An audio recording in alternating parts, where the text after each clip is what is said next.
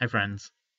Today I had a slight bit of insight, almost an epiphany. I was watching a music video and kind of repeating over and over a song that I'm sure many of you have heard of, called Am I Wrong?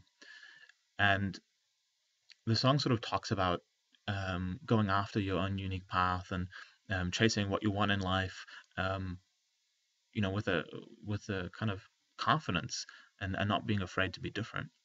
And this made me a little bit emotional because I'm leaving my job in I've got 4 more days left at work, and then I'll be gone. I'll be traveling and going to the US, and then coming back with not exactly knowing what I want to do, but some plans, and some plans that seem a bit different.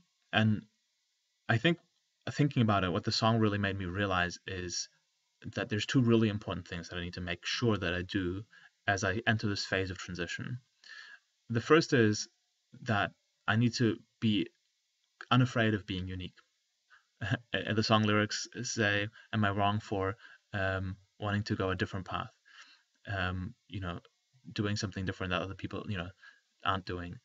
And that can be difficult because it's easy to look at the scripts, the examples of other people, and say, "Oh, I'll do that."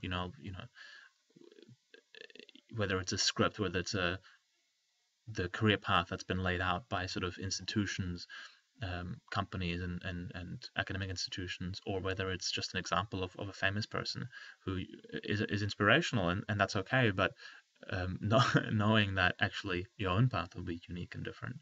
So um, my own path will be unique and different, and that's okay. And that shouldn't be a source of fear. Um, in fact, that should be a source of strength. Realizing that it's unique means that I can make sure that it really fits me and not somebody else. But then the second thing that really struck me was that I need to follow my intuition, and that's something that I've been focusing on already. And the last couple of books I've read have really focused on that.